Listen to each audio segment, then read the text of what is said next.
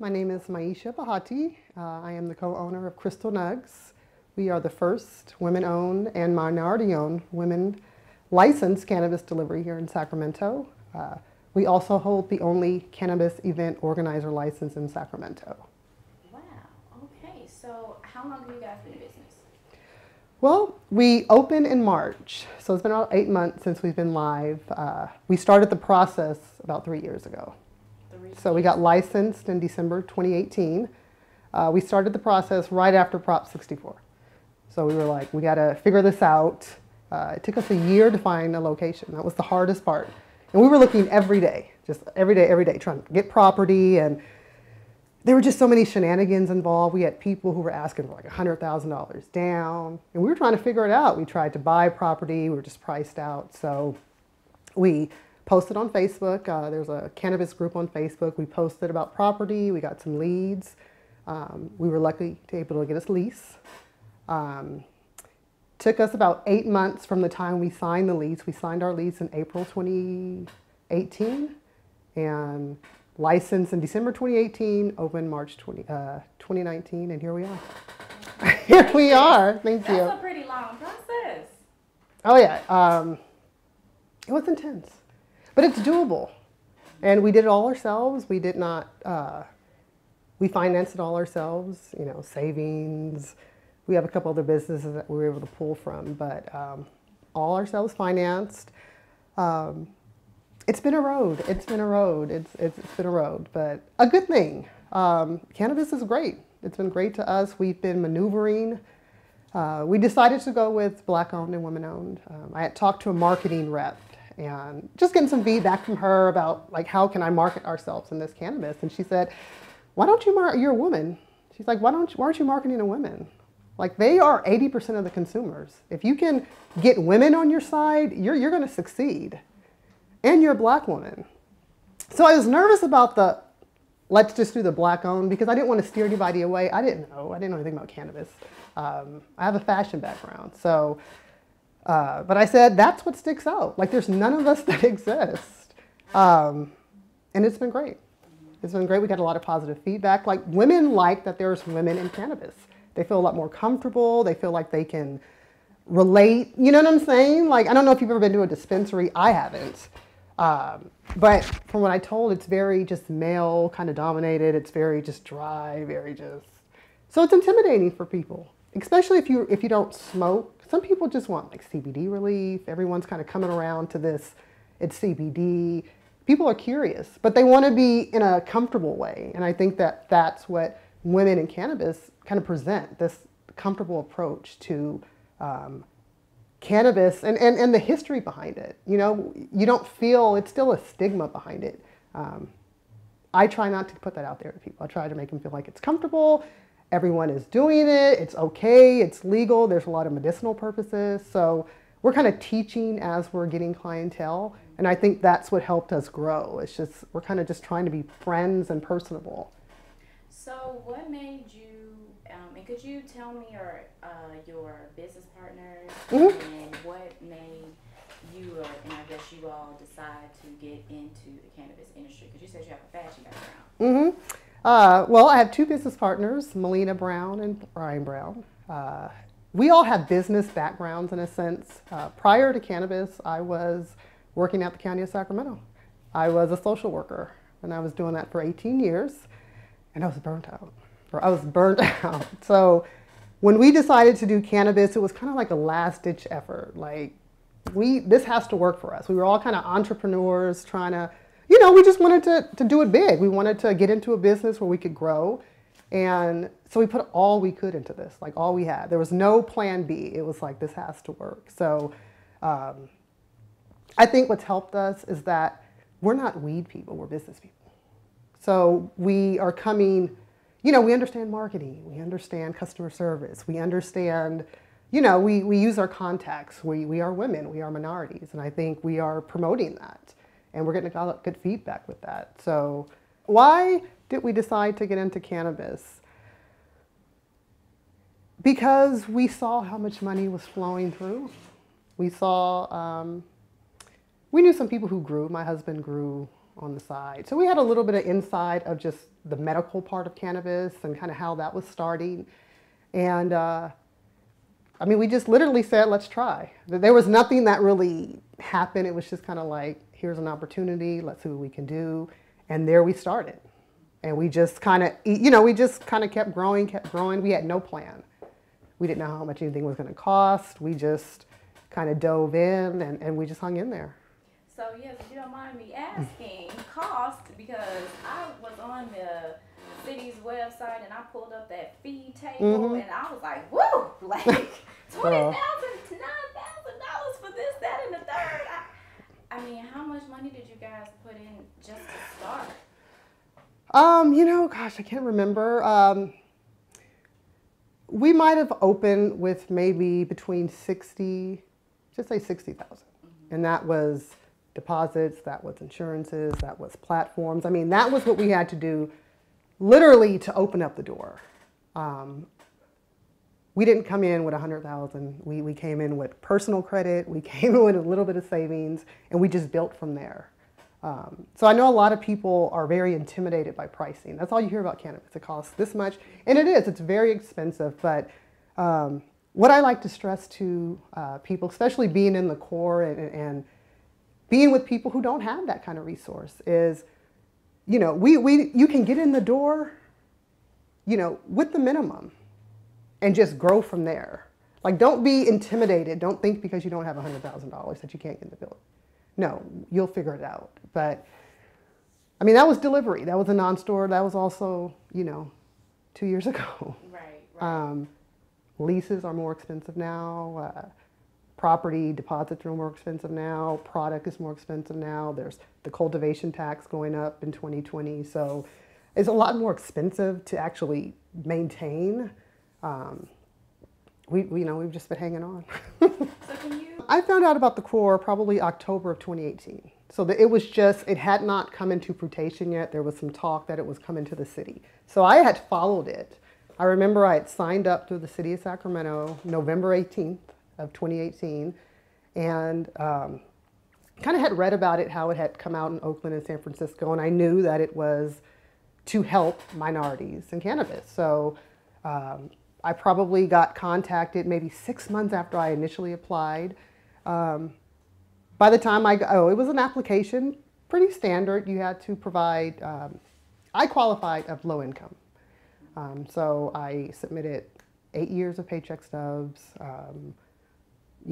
had all my information together. I got accepted in the first cohort. I think the core program is very much needed. I've seen how it rolled out in other areas. My purpose for being in the core is I want to be the first minority-owned dispensary. I didn't use the core to get my license with the delivery and the event, but when I got in here, I said, you know what, in order for me to expand, I'm going to need some assistance, I'm going to need some push. We barely got in the door as it is.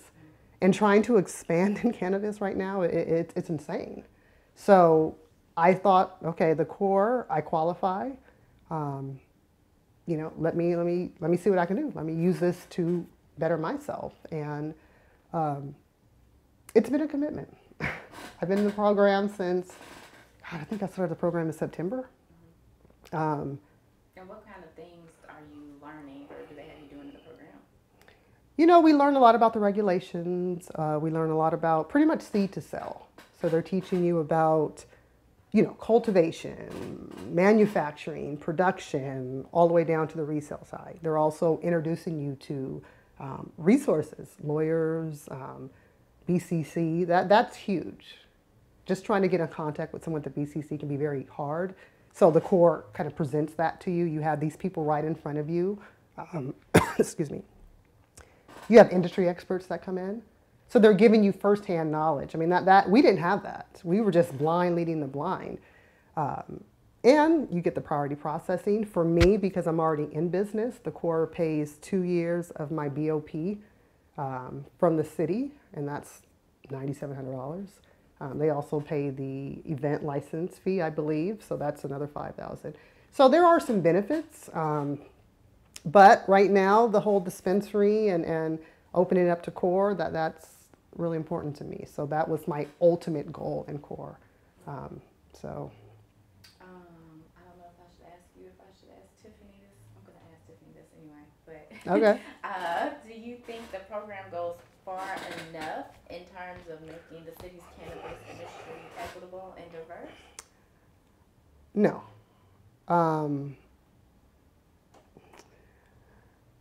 There's a lot of resources available, but my concern is that's not enough. I got in. I mean, most of us got in this program either because we were poor, or we were, had marijuana convictions. So we're in this program because we can't afford to get any other way. So how do you expect us to open a business if we have no resources? So there has to be some sort of monetary resource for us to be able to expand. I was fortunate to get in here because I had, some businesses going, but that's not everybody's story. And the majority of people that are in court, we don't have $100,000 and they don't have $50,000 to put down. So it's great that the program exists, but you got to do a little bit more for us. If not, what are we doing? You're kind of setting us up to fail. Because there's absolutely no way that if you don't have enough resources, financial, property, you're not going to make it. You are not going to make it. This is a really tough industry. And add minority and add woman, like you got a road ahead of you. So, the Corps is going to have to kind of do a little bit more for the candidates in this program. I mean, we need that. We need that to survive. We need that to grow. There are some of us in this industry, but not enough to really build kind of like an empire. We need more licensings, and I think the Corps needs to really put some money behind that. Do you think that, or I feel like you do obviously think that because you know Tiffany and she has Volcana and everything. Mm-hmm. So do you think that Volcana can help close some of the gap in terms of like connecting people and letting people know what resources are out there that are available to them? Absolutely, absolutely. I met Tiffany. She was putting on an event and she asked me to speak, and I went, and it was at the Brick House, and I remember going, and it was people lined up, and I was like, wow, she has a huge following. And I just listened to her talk. She's very well spoken, which I really appreciated, especially in cannabis. To have an educated Black woman out there speaking for us, it just felt good. The following felt good. So absolutely, I mean, she's connecting women who want to be in the program with women who are in the program. To know someone in cannabis is like a gold mine right now. It truly is, because you're not going to get it from anywhere else. I mean, it's just not. So there are a lot of women who are trying to get in here, and if they see someone doing it, I don't know, it's like you just feel comfortable. You feel like, okay, I can do it. You have the support. And I think that's important. That's very important. So what is it like being in Sacramento's cannabis industry as a woman of color or as a Black woman? I've embraced it. Very far and few do you see people of color, especially women. But I own it. I have a certain confidence that I bring to these events. I let them know that I am, I'm a force to be reckoned with, and I'm going to bring in my resources. I'm proud to be in cannabis. There's a room for us. I am very clear with that.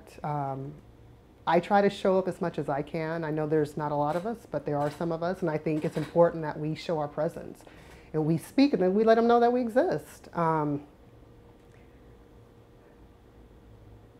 It's fun.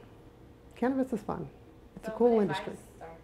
What advice would you give to someone, a woman of color specifically, who wanted to get into the industry but just kind of feels like you said, like, I don't have $50,000 to put down, or I don't really know where to start, I'm not up on all the policies and things like that? Well, what I would say is, first of all, there's so much room in cannabis for growth. I mean, there's so many untapped markets in cannabis. You don't necessarily have to have a license. You can have an ancillary business. You may be good in marketing. You may be good at building websites. There's so many opportunities to grow in cannabis. And I don't want women to feel like if I don't have a license, I can't be a part of this. That's absolutely not true. This market is wide open. And women are needed. I mean, like I said, we are the consumers. We tell our husbands, you should buy this. You should, that's how it works. We're needed. I think we would do very well. I would just say keep going. I would say get in where you fit in. If you don't have $100,000 to get a license, that's fine. Maybe you have marketing skills. Maybe you want to make edibles. Connect, align yourself with people in the business. That's how you get in. You start communicating. What do you have to offer? What can you do? Okay, maybe we can use you here, or God, the sky's the limit. I just want to let women know the sky in cannabis is the limit. There's so many opportunities. We need to see some now. We really do. It's doable. I did it. I quit my job in August. 18 years on my job, I quit finally to go full-time in cannabis. And I didn't think that was going to happen. So let me tell you that it's possible. Anything with weed is great. I mean, if you think of anything as far as career, you add cannabis to it, that's a market for that. So I just think women, we just need to expand. Don't get so caught up in the licensing and the regulations. There's a whole world for cannabis. I mean, there's advocacy, there's marketing, there's just packaging, there's promo, there's just all kind of thing, being lawyers and the health with CBD is really getting big. There's just so much room for growth. Please don't get discouraged by the pricing. Get in where you fit in, find what your niche is, find your market, and capitalize off of that. So can you tell me what a typical day is like here at Crystalline? A typical day, well, we get orders. We open at 9 o'clock, so we start getting orders at 9 o'clock. We fill them. We carry a variety of products here. Flower, our main seller, edibles, topicals. I'm coming out with my own pre-roll line. I was fortunate enough to get the attention of a manufacturer who wanted to kind of grow and offered me an opportunity to white label. No one is doing that right now, so I took advantage of it. So that's going to be pretty exciting. But a typical day, we have about 4 delivery drivers that we recently hired. So we're picking up speed. We do about maybe 30 to 40 orders a day. That's pretty big, being open 7 months. And we strictly run off our own website. So you order from our website. We get to you within an hour and a half at best. But customer service is great.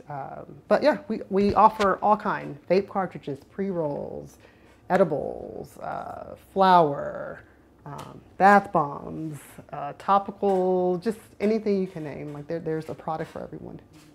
And you quit your job, so I'm guessing you guys are profitable. We're doing well, but we worked hard too. We worked very hard to get here. But we found our niche. I think we found our market, we found our clientele, we kind of found what people like, and we're rolling with that.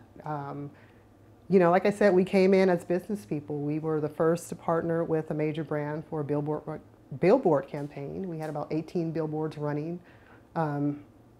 We just finished that campaign. We're gearing up for our cannabis event. We're getting our event license going. That's a whole nother process in itself, but so far so good. So we're just, we got our hands full right now. Next year is going to be a big year for us. That is we're putting on our first event, September 26th.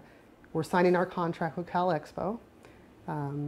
We're putting on the first ever comedy joint. So it's going to be a cannabis-infused comedy show, seating 4,000 people.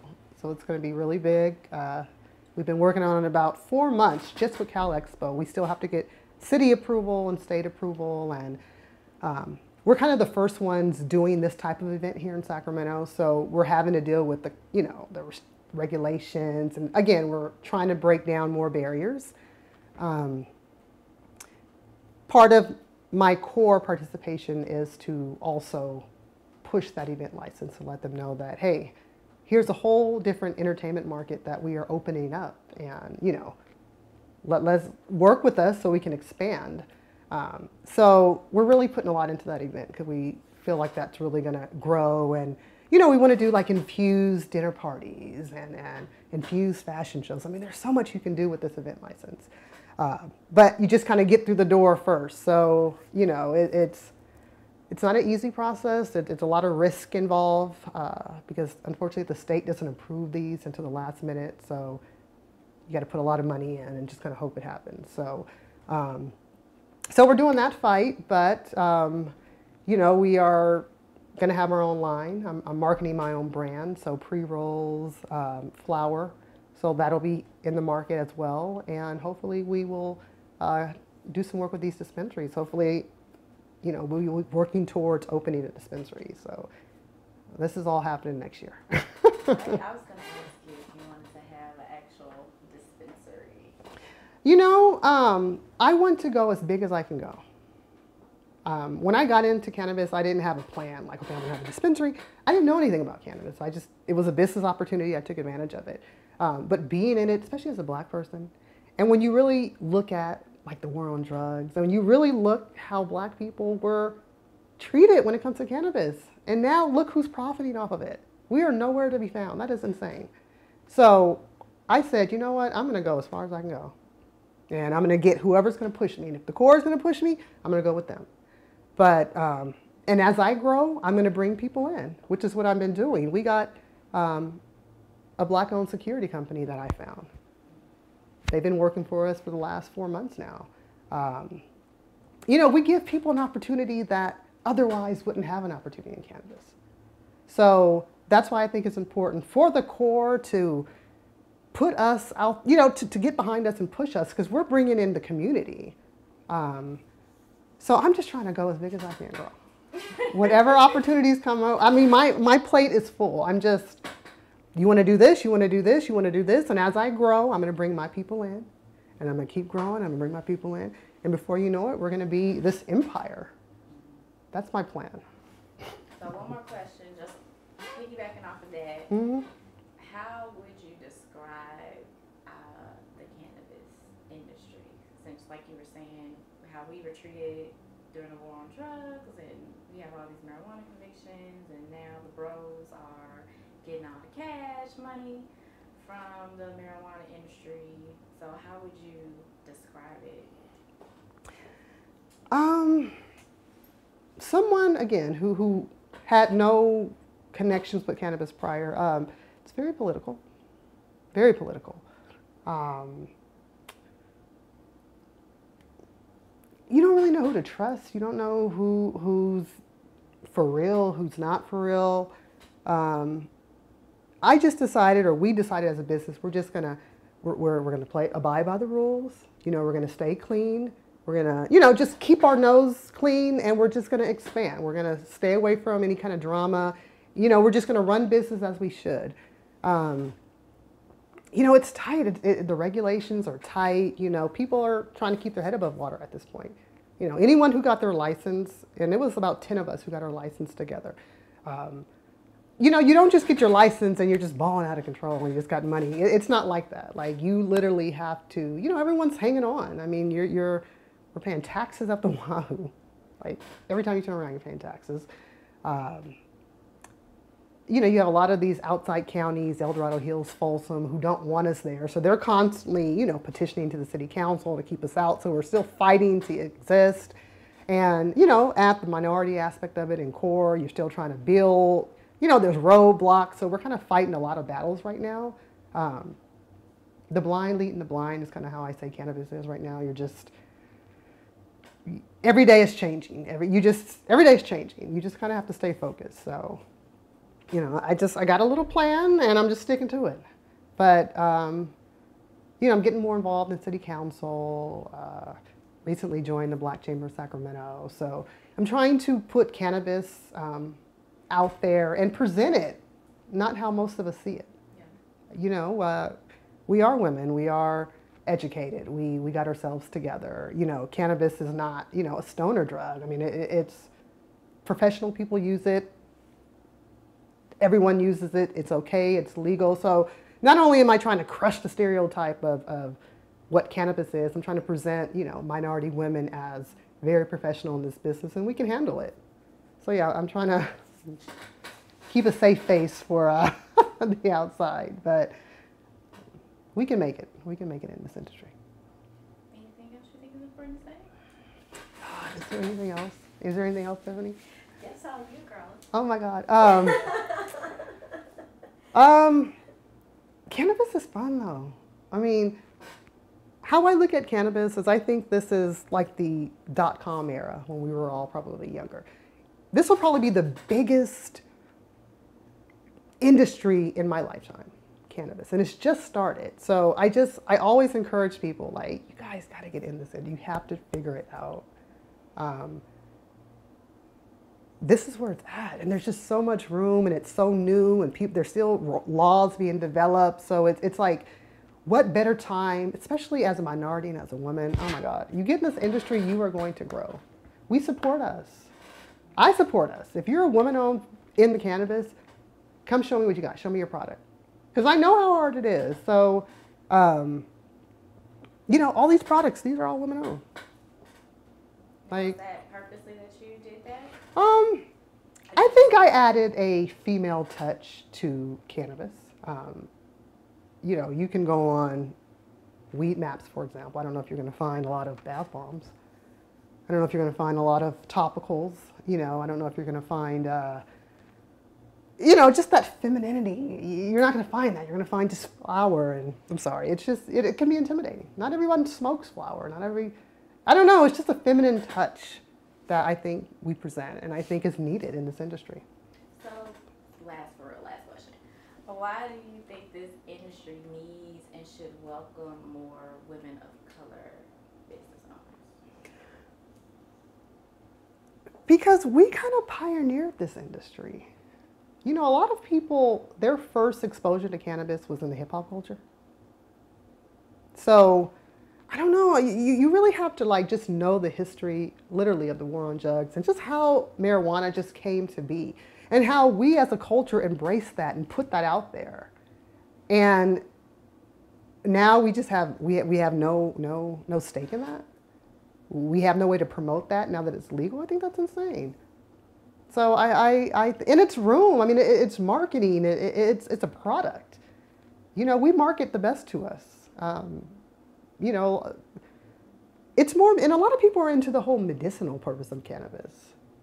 You know, a lot of women are trying to embrace that. And there's just so much room. I wish I could tell you guys how much room there is in marijuana, in cannabis for women of color. But gosh, please, if you have any kind of niche, figure it out, get in this industry.